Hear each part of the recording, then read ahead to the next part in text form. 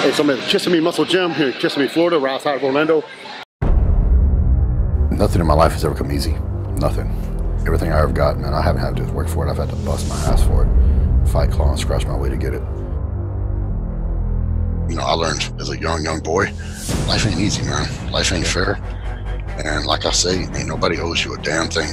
And I found out that the hard way. But if you work hard, you can have anything you want.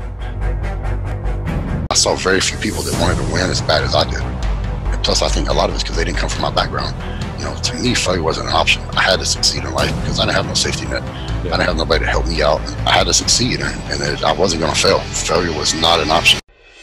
It has always been my dream to carry on the family tradition of making jerky. 150 years ago, my forefathers came to Texas, and a century and a half later, I'm still carrying on their legacy. I am Branch Warren. We are Wicked Cutz, and this is why we make wickedly badass jerky.